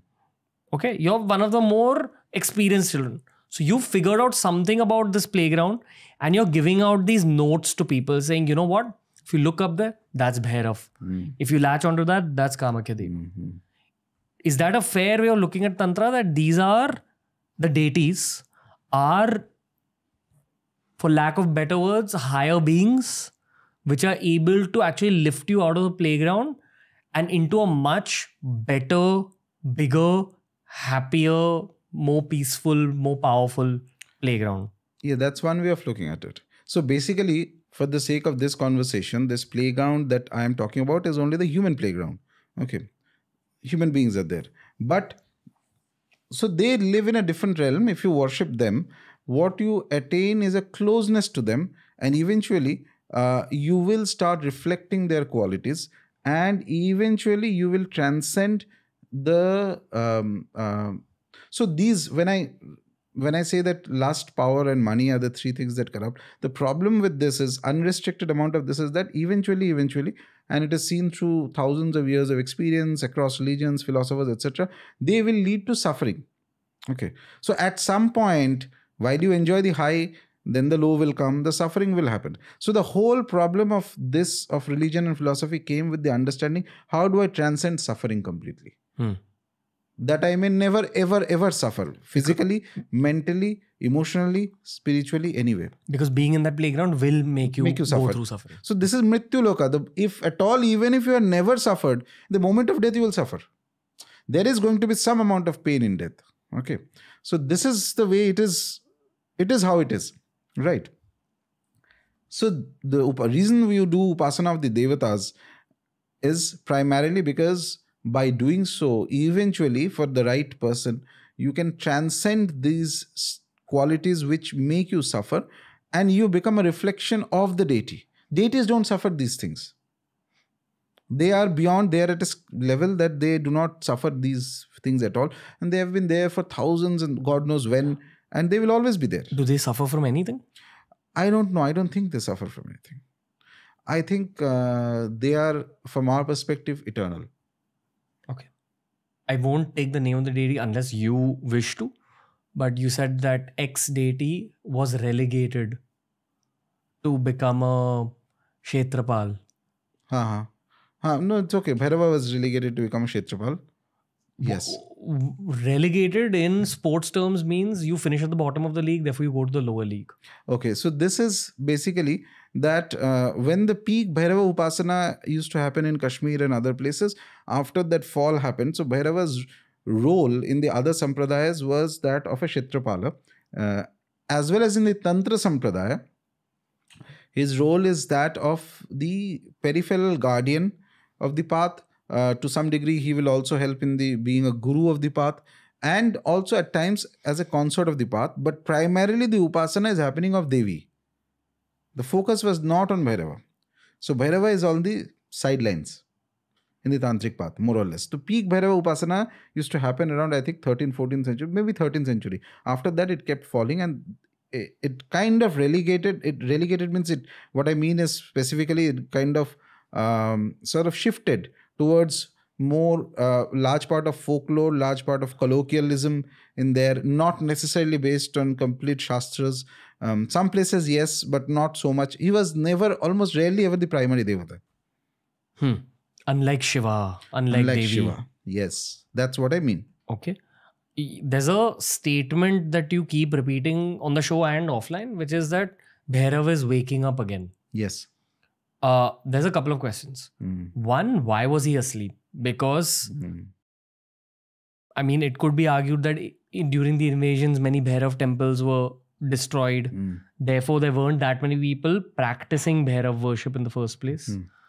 But a more metaphysical way of looking at it is the deity is much more powerful than even war and warlords. So was it the deity's will to go to sleep for some time? So that is a question where we cannot have a definite answer. We can speculate at best, okay? Because nobody really knows fully the mind of the deity. But deities can, and very often do, they may withdraw themselves from playing in the world for some period of time. The moment a deity withdraws himself or herself, what you will see is that experiences related to the deity will suddenly reduce. Great souls who are upasakas of the deity will stop getting born. That's one of the things that will happen. In fact, the average person's connection to the deity is very minor. Average human being doesn't understand deities too much, to be honest. Overall idea you have that I am born into Hindu family, so I know this is Hanumanji, this is Ma Durga and all that is there. But you really start connecting when there is at least one individual who has attained to some degree of contact with the deity. You follow that individual. Through that individual, you connect to the energy of the deity. This is a very standard practice across India. Okay. In Tarapit, for example, right now it's a very popular place in Bengal. A lot of people go there. Tarapit really became very famous after the birth and the life of Bhamakhepa. Bhamakhepa was a Siddha Purusha who used to remain in the cremation ground, who was like a child of Matara. Okay. So Matara was always there. Those who have to do the upasana, they used to go at one point. But the kind of fame that it has acquired right now is entirely because there was a Siddha who had attained perfection in the upasana of Matara. So this is what happens in the world also. So when a deity withdraws himself or herself, he makes sure that great Siddhas, individualistic one too may be there, but somebody who can awaken masses is not going to get born, who's connected to that deity, because he or she stops sending his energy, to put it in a very normal way of conversation. So obviously even now there are certain deities that are dormant. Yes. Many?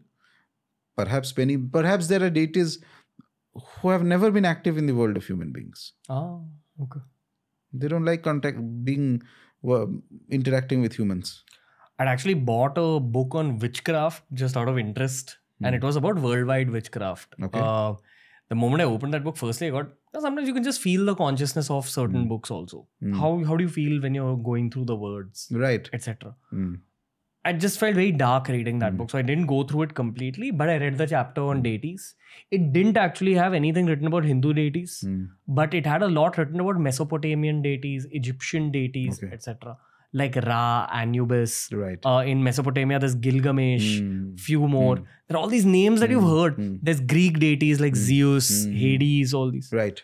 Those are perhaps the deities that have chosen to exit the human world. Possible. The other thing is that some of those deities are actually worshipped among us also. Go on. For example, Anubis. So he has the face of a dog. Okay. And he's the one who takes a soul after death through their, I don't remember the terminologies, but they have a kind of a river they have to cross and all that. So he is the deity who has a connection to wolf, jackal, who is a connection to death, who is worshipped by the pharaohs, who's a male deity, who takes you across that river of death. This is exactly what Bhairava does. Of all places, why do you think they found out a deity who has the face of a jackal or a dog? It could have been cow, it could have been anything. Because the deity impresses his energy onto the upasakas. These are the seers. These are the rishis we call, okay, of a culture. So deity, this iconography of the devata also comes from the deity. It's not just some artist's random imagination. He inspires the mind. and says that, okay, this is how you look at me. This is the ayudhas, the weapons. This is the vahana. This is the etc. And then there are mantras, and all this gets revealed over time. And then the lesser upasakas like us, we follow those leads that have been given to us. Same way, a devata can appear in multiple cultures at multiple times. He is not tied to A or B culture at all. Most deities, very vast deities of the greatest realms, they're not connected to A or B specific culture. They may make their appearance in other cultures, but with some modification due to the local circumstances and other things, or based on the understanding of that culture, to modify itself. So the playground has a limited number of bosses. In what sense? In terms of deities? Yes. Yes. And a part of the playground will view that same deity in different manner. Yeah. As in from another part of the playground. Yes. So the kids sitting in South America probably are also worshipping a deity that's being worshipped in India. Yes. In the same way, the Anubis from Egyptian culture is perhaps Bhairava. Okay. Very likely. Very likely Bhairava. What's the difference between Bhairav, Kal Bhairav, Mahakal and Shiva? So Shiva, when you say, let us assume Sadashiva. Sadashiva is the very peaceful and calm form. For practical purposes, understanding, okay? For not going too much into the theory of it, for practical understanding of it, and this was told to me, and which I found very useful in my own sadhana. So moment you consider Shiva as outside of the cremation ground, who is married to Parvati, and there is children, Ganesha and Kartikeya, Soma Skanda, we call him the Murti, etc. So that is Shiva as the auspicious, most auspicious. The moment Shiva enters the cremation ground, he becomes Bhairava. He turns his rupa into that of Bhairava. In certain states of great power where it is needed, he turns himself into Bhairava. So Bhairava is not fundamentally different from Shiva. In fact, the Shiva Purana actually mentions this particular sloka that is there, which is, there's no difference between Shiva and Bhairava. It is only the Maya of Shiva that makes you see these two as different. Practically speaking, Bhairava is a more aggressive, intense form of Shiva that has some connection to the cremation grounds. Okay, cremation ground means death. So if Bhairava blesses somebody, he can also ensure what is your manner of death, when will you die, things like that. He has control over all these things. Okay, so that is one. Kala Bhairava is the primary form of Bhairava. Okay, Kala Bhairava is the form of Bhairava who emanated from Shiva. And the first thing that he did was, when did Bhairava come out? Because when the story says that Brahma started saying that he is as good as Shiva. Okay, and then out of the anger of Shiva, Kala Bhairava manifested, and with the nail of his little finger in the left hand, he cuts off Brahma's fifth head. Okay, for that arrogance, because Shiva is beyond Brahma. Then Brahma realizes that this is Shiva's only. Shiva is the supreme. That head of Brahma gets stuck in Kala Bhairava's hand. That is the first Brahma Hatya. Brahma Hatya means killing of a Brahmin. Okay. So Brahmin is, in that specifically era, somebody who leads his life by upasana of the deities, by the rules that is governing the deities, etc. So that is a thing of respect, right? So it acquires power, certain degree of power that comes in. It was the traditional idea I'm talking about, and I'm not going into the intricacies and years of caste system. But Brahmahatya is a sin, is a pap. Bhairava is the one who creates the first Brahmahatya, because he destroys the head of Brahma, who's the one who takes the Vedas and who gives the rules of the Vedas, etc., etc. So then it is said that in order that people do not get misguided, because after all, Brahmahatya is a very negative thing, so he takes up a penance. Just to show people, it's a lila, we call it a play. He doesn't need to do it because he's already very high up, but he takes up this penance. Shiva tells him that you go ahead begging with that bowl in your hand. Okay, what is that bowl? That is the skull of Brahma in his hand.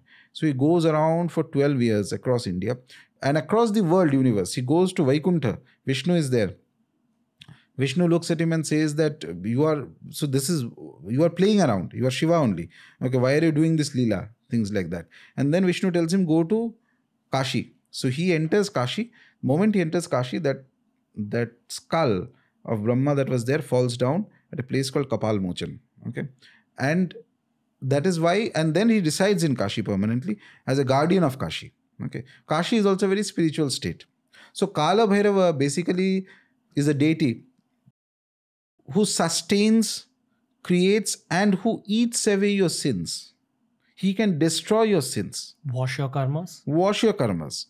When he washes the karmas, sometimes there is a thing it's believed that suppose somebody dies in Kashi, you attain to the liberation completely. Okay, moksha. Liberation will come. But liberation comes due to, before that, there's something known as Bhairava Yatana. Yatana means pain. Bhairava, what he does is that in a very brief period of time, the karmic things that you had to experience across many lifetimes, he will ensure that it is, you undergo that in a very brief span of time, and you finish off your karmas, and then you're free, and then you can be enlightened. He gives that. There's a metaphysical meaning to this. Kashi is also a particular state where it is of intense luminous light and very powerful and beautiful, very deep condition. Bhairava is the one who guards that place. He ensures who can enter and who is fit to enter and who is not fit to enter. Okay. He is a Kshetrapala, no doubt. He guards Kashi, but also he becomes eventually, as Kala Bhairava, there's another aspect. The name Kala is specifically given. He can scare Yama, he can scare death. So death, which is the most transformative and perhaps the most dangerous thing we have, or something that causes fear in everybody, that itself is scared of Bhairava. Which means that Bhairava Upasana eventually, if a person continues, will slowly make you fearless. That quality will rub off into an individual. And when I say fearless, I don't mean fearless of ghosts and all that. Most of the time we are fearful of circumstances, of people, of life in general, what is going to happen tomorrow, what is going to happen. He takes you to a state, Bhairava takes you eventually to a state that you are able to digest reality as it is. And you're not scared, you're not running away. You are where you are. He does it not by changing your circumstances. That is possible. He can do that. If he is happy, he can. I get so many mails from people. They started Bhairava Upasana and some magical good thing happened, etc. Very nice. But the primary thing is that he gives you the power to go through that fear. And then you attain to a condition where you don't care. That is very typically one of his blessings. Detachment, basically. Yes, a sense of detachment, but also activity. Bhairava is a very active deity. Shiva, if you now coming back to Shiva, so the way we worship Shiva is there and Parvati is there. So his Shakti is outside. Okay. So Shiva, in a way, is the personification of the static state of realization. So you come into Shiva Tattva and you become very peaceful and calm and you are not bothered about dunya kya kar raha hai, mere ko kya karna hai. That type of a thing. Shiva creates. Spiritually, for example, Ramana Maharishi. Okay. Just like that, he sits in the mountain. He's in a very exalted condition. Shakti is outside. Shakti is what creates the world, runs the world. Shiva is detached from that. But in the Bhairava state, Shakti is inside him. So Bhairava will make you very active also. He will make you work. What is Mahakal? Mahakal is time personified in a way. And Mahakal is the highest form of Bhairava. It is a Bhairava. Yes, Mahakal Bhairava. And Mahakal is worshipped not only among us but also among Buddhas. And it is perhaps around 11th, 12th century. I was interestingly reading about Mahakal practices among Buddhists. I don't know much about them. But somebody gifted me a very beautiful Mahakal painting. So 11th century, there was a monk, I don't remember his name, who had come to Nalanda and he was meditating on the cremation grounds near that, and he sees, gets an instruction or inspiration from Mahakal, and he takes that Mahakal practices to Tibet, and through him eventually all the schools of Tibetan Buddhism have some or the other Mahakal related practice as a primary guardian deity of the sampradaya, as a protector of their dharma and things like that. Okay. Chakra Samvara. That is another deity. I think Mahakal is another. Okay. I believe Chakra Samvara is their version of Shiva. because it Okay. resides on Mount Kailash with his wife, who's represented by red and he's represented by blue. Okay. I mean, at least it's too strong a parallel to not So be. there is these are all controversial zones actually, because it's possible that some of their practices may have been inspired by the original Shiva Tantra that was there around Kashmir, etc. So yeah, there may be similarities even in the Paddhatis, but they do very strong Tantra sadhana. There is no doubt about it. At leaving aside the deities, leaving aside the mantras, etc. Many of the Paddhatis and all that, which whatever I've read from the internet, of course, I have no direct experience of them, is definitely very hardcore Tantra sadhana. Paddhati is? Paddhati is method of sadhana. Okay. So Mahakal goes there. In India also Mahakal is there, Ujjain Mahakal is there, but the Mahakal practices here were more confined to the Aghori Sampradayas.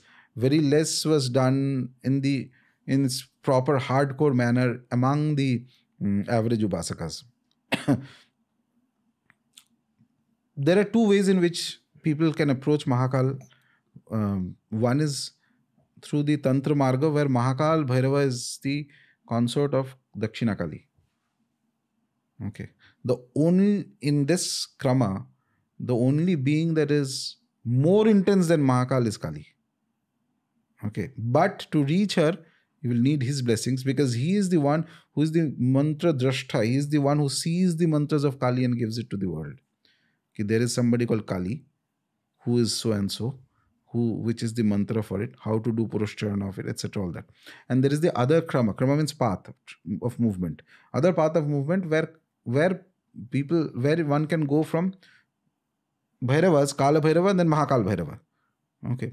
Where there are no other feminine deities involved. So that is also possible. But Mahakal practices have more or less reduced in intensity in India. What is there is minor, and it is confined only to some, Augur Sampradayas, etc. So it is not as abiding, as powerful and widespread, sort of, and as intense, obviously. Because what happens is, if he is not the Mula Devata, if somebody is not the primary deity, then your puja paddhati, etc., will be subservient to this primary deity, whoever you consider. You know, when you're growing up in Mumbai, you will be connected to Sanatan Dharma if you're born in a Hindu family in some way or the other. But it's not the version of Sanatan Dharma you often see in, say, Banaras or Punjab or wherever. Like here, it's a lot about Ganpati worship. Like, so you see a lot of Ganesh ji. Like the first time I heard the word Mahakal was actually the Virat Kohli video where he goes, Jai Mahakal. Jai Mahakal, acha. Now, one way of looking at the situation is on a surface level, that, Virat Kohli went to Ujjain's Mahakal and said Jai Mahakal. A deeper way of looking at it is, this is the country's biggest icon and it's one of the world's biggest icons. He's saying something related to religion. He had a very important life event in this particular temple, and eventually one day, hopefully 100 years into the future, Virat Kohli is going to pass away. And 100 years after that, not too many people will even remember him, who's possibly the most famous Indian right now. That is what Mahakal is. But Mahakal chose this one icon to be able to say his name in terms of Jai Mahakal. It taught me, as a guy in Mumbai who's never heard of Mahakal, it taught me about Mahakal. And now here we are on this podcast, which is going to get watched by 1 million people, and amplifying Mahakal, because I'm a Virat Kohli fan and I'm a Kal Bhairav worshipper. I've still not understood what Mahakal is. I mean, it's the closest I've come to understanding it. But the deeper way of looking at it is that these deities are waking up now. Another thing about Mahakal is, there are Mahakal mantras. Okay. And japa and all that, everything can be done. Mantra is a way to connect to a deity. Okay. Mahakal mantras are there. I find meditation on Mahakal to be more fruitful than mantra sadhana. If you can meditate, which is unfortunately 90% people cannot. Okay. Meditation is not just sitting. Your full concentration is there. Mahakal is that being which is at the last frontier of your imagination. Wow. जिसके बाद और कुछ, your mind is going to now burst open in the seams. It can't go beyond this. Last thing. Edge of the universe. Edge. It's like, suppose you are losing consciousness. Last second में जो याद रहता है, that is Mahakal. And he can take any shape, any form, anywhere. From a chair to a enlightened being, he can become anything. The very edge of your universe is Mahakal. Edge of your universe. Do you know that the Mahakal Mandir is being visited by other cricketers as well? Kuldeep Yadav's gone there. My friend KL Rahul's gone there. Okay. And I asked KL how it was. He was just like very, very powerful. Too powerful. My question is, these are really high profile people. What in that temple is calling these people there? Or bringing these people there? And why that particular temple? But come to think of it, if you go into history, these temples have always attracted powerful people.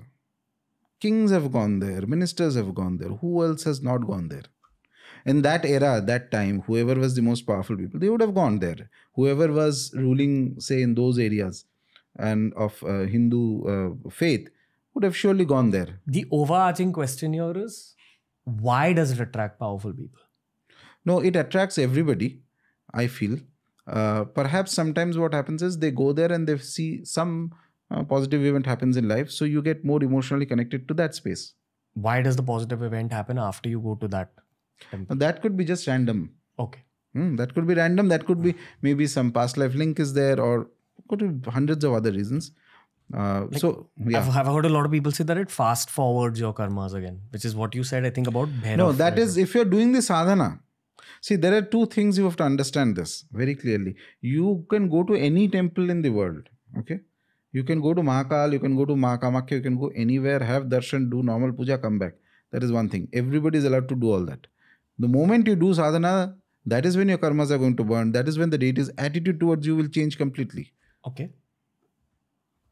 I'm genuinely not trying to make this an egoistic conversation and talk about just me here, but it's one of the easiest ways to explain thoughts better. You know that I'm grateful towards you for introducing me to whatever little sadhana that you've introduced me to. And the sadhana that I'm practicing is exactly what is available on your YouTube channel. In that one video, you've just mentioned a few things. You've in fact told me to do a step which I've not yet done because somewhere internally I don't feel ready for that step. Can I say it? No, it's okay. We'll say it later. Okay. Not here. Okay. Basically what I'm doing right now is I have a mala given to me by our common friend, dear friend Bhavesh Bhai, Bhavesh Yug. Yes. He got me a mala from Rishikesh. Okay. And I'm just doing an Om Bhairavaya Namah chanting on it. Right. My Anushtan with the deity is one mala a day. But I ensure it goes up to 5 because I don't know, my natural aggression has made its way to the sadhana probably. And on days I take it to 10. There are occasional days where I take it to like 20 sometimes. But 5 is usually what happens. So this practice that I'm doing, could it be argued that when a human is doing this kind of a practice, is it more powerful than just visiting a temple? Or equal? Or comparable? So it's about what is your aim? What is your aim? So an upasaka's aim, sadhak's aim is to transform himself. Person who is going to the temple normally is not going to transform himself. He is going there to have darshan, pray, मुझे ये चाहिए, वो चाहिए, थोड़ा दर्शन करके आ गया, पानी चढ़ा के आ गया, सब ठीक है अपनी जगह पे. Sadhana it changes the perspective. You are trying to change yourself and immediately the deity will also change the perspective towards you. I used to tell some people whom I guide, I used to tell them specifically to bring a reference to Ma Tara, for example. So we have Tarapit and we have many other places. So it is wonderful to visit Tarapit. Anybody can visit any time. Kabhi bhi chale jao, it's wonderful. You have a terrific darshan. Brilliant. Terrific. Now start the mantra sadhana of Ugra Tara. Then you will understand that तुम्हारा कितना दम है पता चल जाएगा. What happens? Nothing. It is like putting your hand inside a tornado.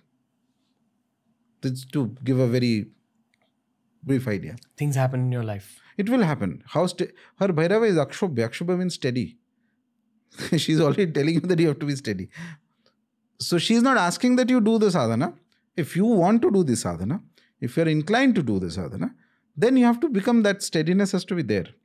And that's, I'm giving one example. Same would perhaps apply for Mahakal also. You sit and do Mahakal mantra japa and you go and you have a proper guru upadesh and all that, and you have the right mala and all that, and you go and sit for say 10 days, I'll sit in the Mahakal temple premises anywhere, and I will start doing Mahakal mantra japa. Okay? When the mantra starts activating, it connects to your Chit Shakti, the deity will start manifesting somewhere. Then you will be tested. It's not that simple that it will just come with you because I have bhakti. No. Do you have the capacity for it? That is the thing. But the good thing about nature is that if you have patience, eventually one day you will succeed. It may take lifetimes, but success will come eventually. We spoke about how the earthly playground is the fastest place for growth, potentially one of the fastest. Yes. Which is why lower beings are also born here. Yes. Are higher beings also born here? Yes. So we spoke about how lower beings could manifest as extremely evil historical figures who create mass destruction. Do they also pray to the deities? They pray. Everybody prays to someone upstairs. They have according to their tendencies or something. They pray to their own deity. So what is a prayer exactly? The thing you said about transformation. No. So prayer is, you can pray to anything or anybody. I can pray to my boss in the office, I need a leave. That's a prayer. So you are looking up to something and you are asking for something. That is a prayer fundamentally. Okay. So that they do. That everybody prays to something. Whomever you are looking up to is kind of you are at that time, that is your boss or somebody who can grant your prayer. Whether it works or not is different matter, but that's the way. So yes, in that sense they do. It brings me back to that previous point about, it's actually a Batman dialogue.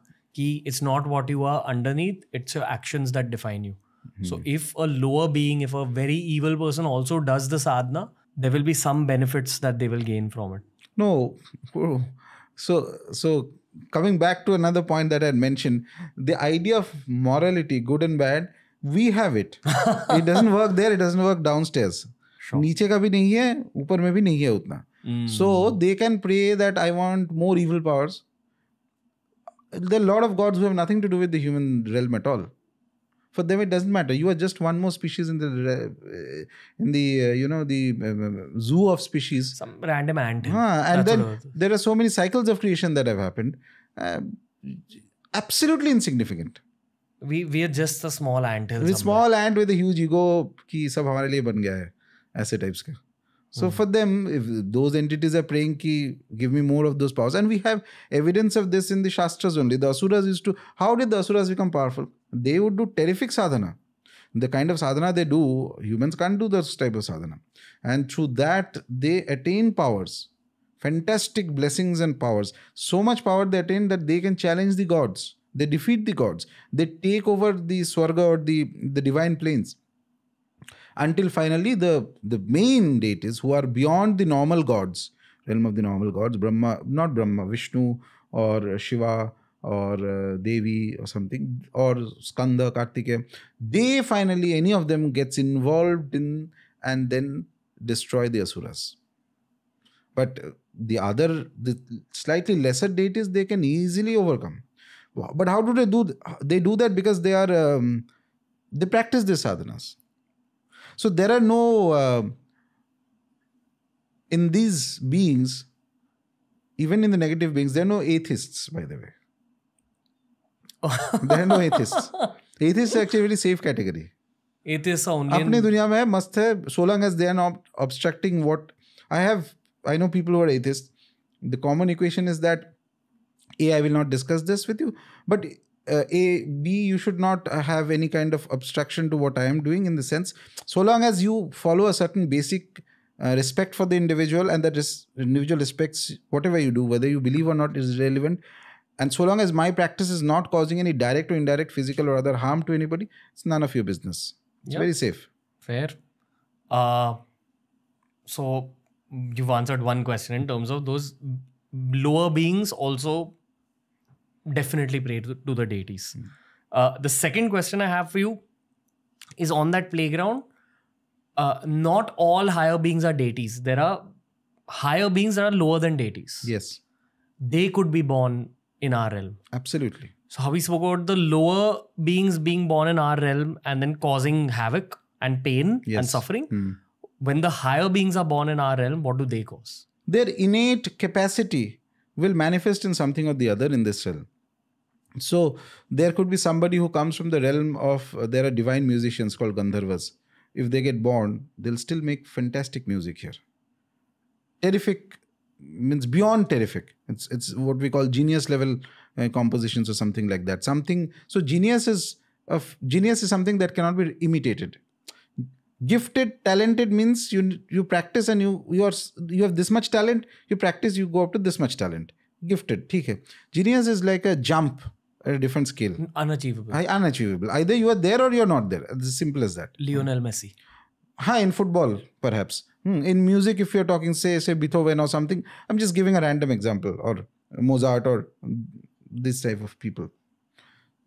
It's very likely that they are some of these beings who come down to the earth plane and get born here. And often may not know that they are higher beings. They will not know. So that is, the Maya is very strong. The Maya of the goddess is very strong. She will ensure that once you're born here, it's a filter on your head. You don't remember what you are from, where you are coming from. But why is that soul born here in the first place? Again, for advancement. There may be some desire. The whole world runs on desire. The mother of all desires is Kameshwari. Whole world runs on desire. Every moment there's a desire. There's a desire in the cells of your body. When you are, suppose, sitting down and suppose you are getting a tattoo done and you are feeling pain. So before your brain registers all, your cells are screaming out in desire that no, I don't want this. Desire is ingrained into life. There's nothing, without desire, you are not even a stone. You are just out of the equation. That is why Kameshwari is the ultimate of all forms. She produces desires even in other beings, higher beings. She controls desires. Perhaps that's why Bhairava's biggest blessing is detachment. Yes, some amount of detachment from the lower kind of desires. So that you have the bandwidth to inculcate and contemplate on the higher type of desires. Which is what? I want to go spiritually higher. I want to experience the other realms. If your mind is always in the lower three chakras, it will not go up. So that is how these things work. There are obviously also higher beings that are born here and know that they are higher beings. Depends. In my view, 90% don't know, 95%. Do we have it in India? I'm sure there must be. I'm sure there must be across the world, not just India. I'm sure there must be there. I'm sure that, so basically what happens is their tendencies are that aligned to that particular domain of expertise they have. So they're so naturally tuned to that wherever they may be born, they'll still end up doing that activity only. And they'll do it to a tremendous degree of perfection that the world will say, "Wah, matlab kya kar gaya hai?" So terrific. And perhaps history will also remember them as a god. They will remember them as a great individual in that field. So it's not the word God. So suppose a musician, great musician, terrific compositions and all that and whatever it is, and then he dies. For centuries and centuries, people are saying what a great musician. In his personal life and other things may be completely nonsense. So this is the thing. Just because somebody, in fact, more often than not, somebody of the higher beings, when they come here, they have adjustment issues. First thing. They're not accustomed to being with human beings. Na? So one of the typical things that you'll see that they're very bad behavior towards others. Damn. More or less. And they will be known by people around.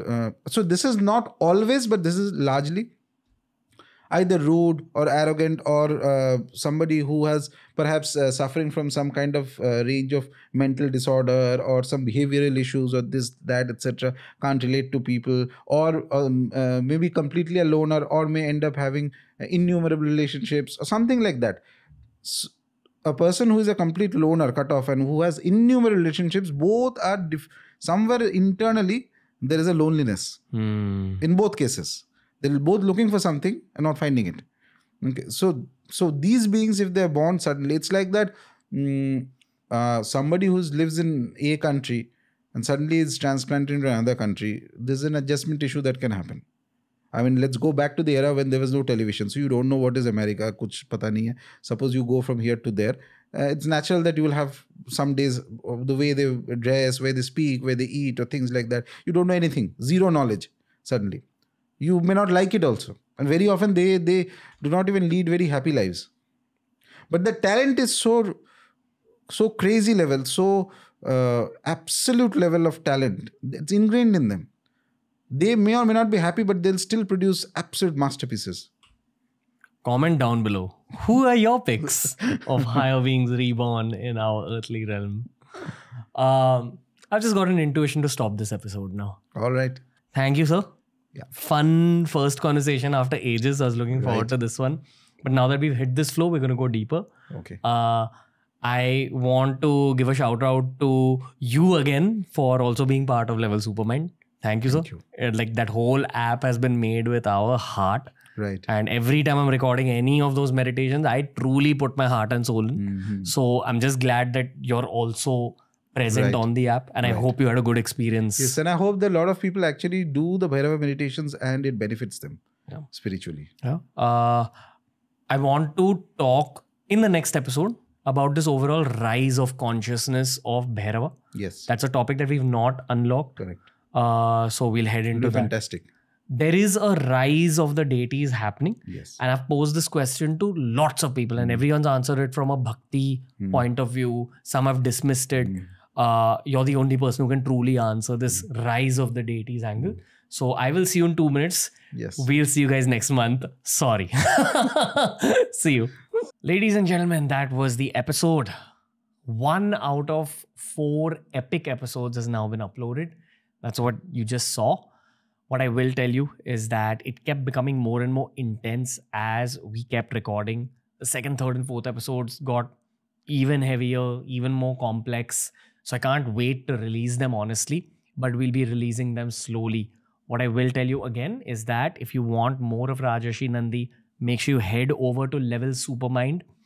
There is only a certain amount of guidance and mentoring that you can receive from these knowledge bombs that we create on the Ranveer Show. But if you truly want to imbibe the real knowledge of Tantra, you have to begin some kind of practices yourself. At least begin with some basic meditations related to the world of Tantra. You're going to be able to find them on this collaboration over on Level Supermind. Make sure you download it. The links are given down below.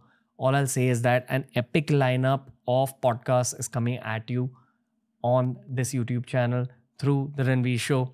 Ranveer will be back soon. The team will be back soon. And you know it. Rajarshi Nandy is going to come back for another 3 epic episodes of this epic Tantra series.